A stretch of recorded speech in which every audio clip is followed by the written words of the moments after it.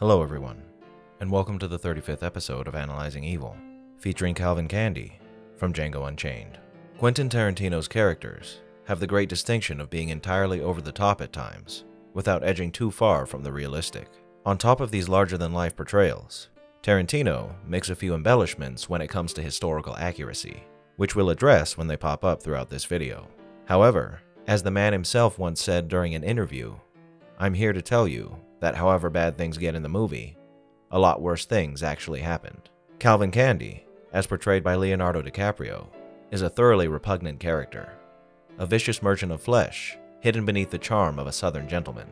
Calvin may be a caricature of a slave owner, but the behaviors Calvin exhibits in this film, and the terrible actions he takes, are unfortunately based in reality. In this video, I'll be taking you through every detail of this sickeningly decadent monster, a beast that's both horrifying and captivating to watch in action, one who's become imprinted in the minds of us viewers as the depraved and hedonistic southern slave owner personified. Now without further ado, let's begin. To start off with Calvin, let's begin with his southern charm. Calvin is a picture-perfect southern gentleman, finely dressed, finely manicured, and finely mannered. Calvin moves and acts like the quintessential rich man, with flourishing moves, exaggerated smiles and laughs, and speech that gives him an air of haughty elegance, with a big emphasis on haughty. One thing that's central to the way he holds himself is his perception of himself as an intelligent and well-educated man, which he is decidedly not. Calvin, like many people who feign intelligence, has a surface-level understanding of all manner of subjects, and an intense interest in ones that he's only attached himself to out of a desire to appear more refined, sociable, and, well, popular than he is. This is most apparent in his love of all things French, an interest that is vain and superficial. He prefers to be called Monsieur Candie, orders his slaves to imitate French manners and hospitality, and even gives some of them French names, all without speaking any French or seeming to have any knowledge of French culture outside of his shallow admiration. It's true, as Dr. Schultz says, many people across the world during this time in history had an admiration for French culture, as it was seen as the most civilized and luxurious culture the world over. From the Southern gentleman to the Russian aristocrat, French culture was to be admired and imitated. He has the stereotypical rich boy personality, which makes him eccentric, childlike, and oblivious, and he attempts to project himself as a man of culture. But in truth, below this fine veneer is a man who's as rotten as his teeth, one whose pleasures are paramount, and whose concern is how he's perceived by those around him.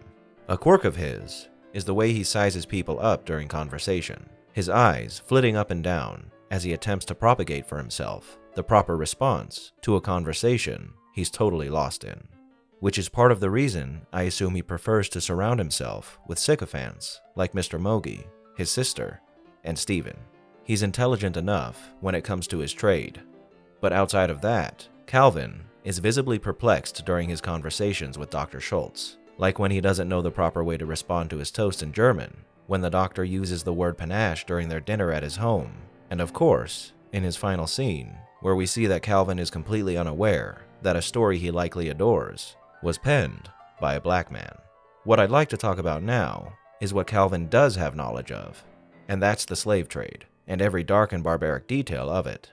Calvin has a fascination with his chattel, a fascination that encompasses the more gruesome and brutal aspects of slave ownership, which is a curiosity that I wouldn't call morbid, but rather something that in Calvin's mind is a perfectly acceptable and noble area of interest.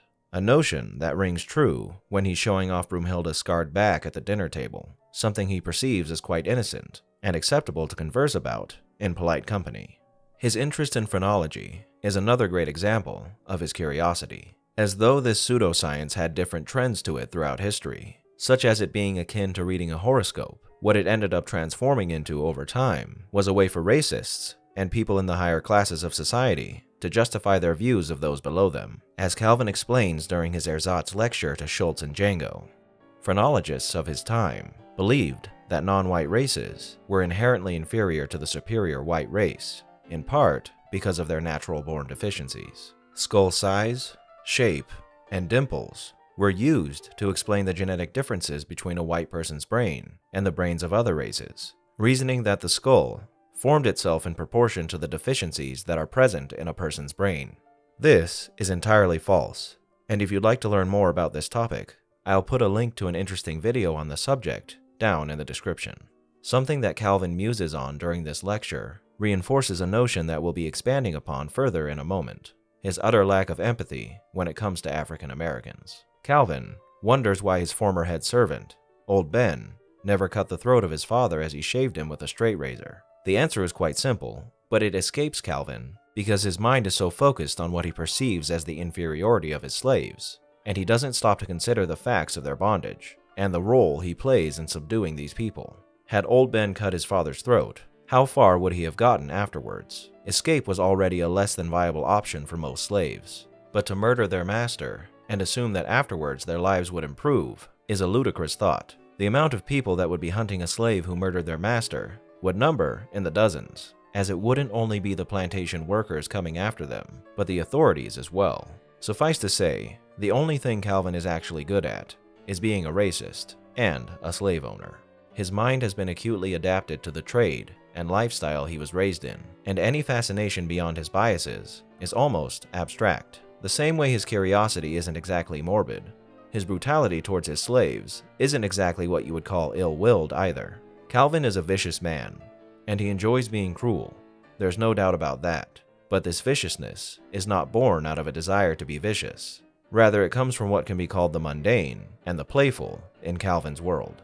Violence is not only a means to an end, but an essential part of business and a method of entertainment. Calvin isn't participating in and encouraging Mandingo fights or enslaving these people because he hates African Americans. Calvin does these things because he doesn't consider these people to be people at all, not even stopping for a second to consider their emotions or well-being. Instead, focusing solely on what they can do for him, whether that be entertainment or servitude. To him, they're animals, inferior beings that masquerade as human beings. But when it comes down to it, they hold no more significance for Calvin Candie than a dog does, unless, of course, they happen to be pretty. Even Stephen, who Calvin has quite a good relationship with, is nothing more than a highly trained and submissive dog who caters to Calvin's every whim. A side note here, Mandingo fighting is one of those historical embellishments I mentioned earlier, as there are no records that any sort of fights like these ever occurred. Regardless, as Tarantino said, a lot worse things likely occurred during this time in history anyway, so this information is only slightly comforting. Now, this view of African Americans as less than human is what gives Calvin, and people like him, the capability to watch two men fight to the death or work them tirelessly under bondage. They're tools or playthings, nothing to be taken seriously. And this is why Calvin is fascinated with what he perceives as the abnormality that is an intelligent African American, because he believes it to be so unlikely that an inferior species could ascend to the heights a white man could. During a small speech he gives about phrenology at the Cleopatra Club, he states that he believes there's a level above bright, above talented, that an African American can aspire to, something that can occur in 1 out of every 10,000. While he acknowledges this as a possibility, and even an eventuality, he's fascinated with Django and the fact that he exists, a theory of his that he thought he'd never see realized, which he challenges the validity of frequently.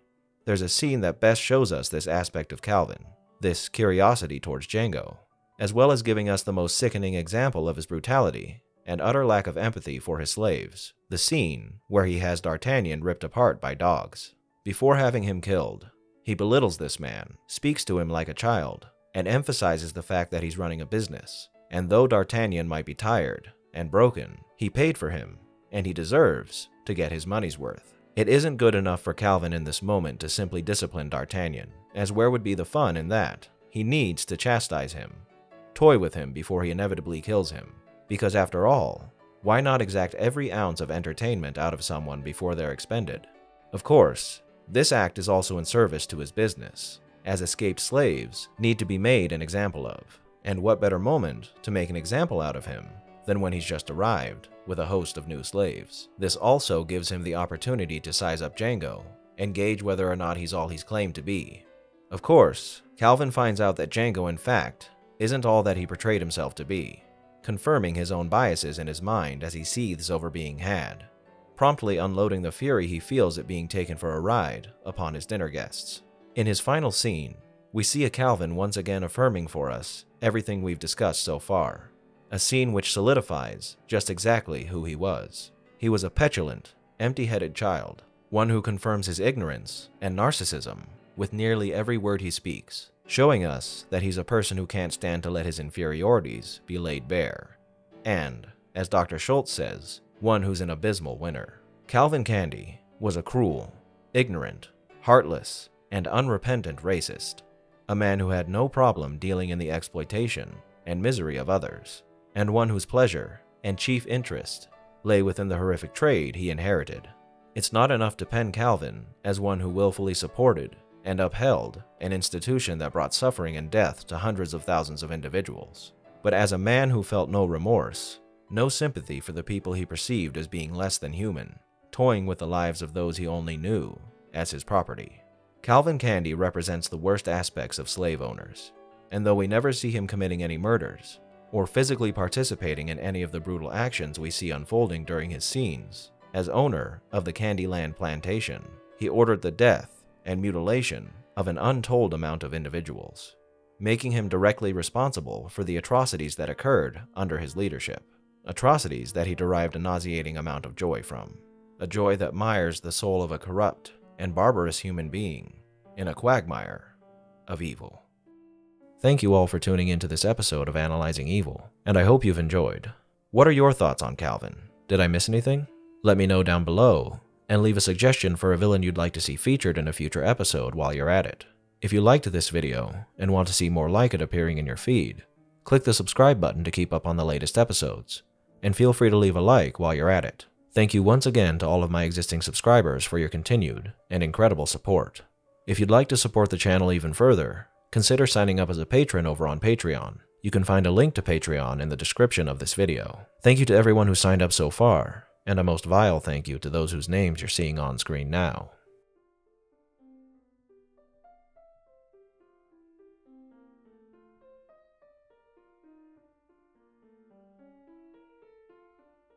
Join the channel's Discord server to interact with myself and the community, and follow me on the social media platforms listed in the description for occasional updates on the channel.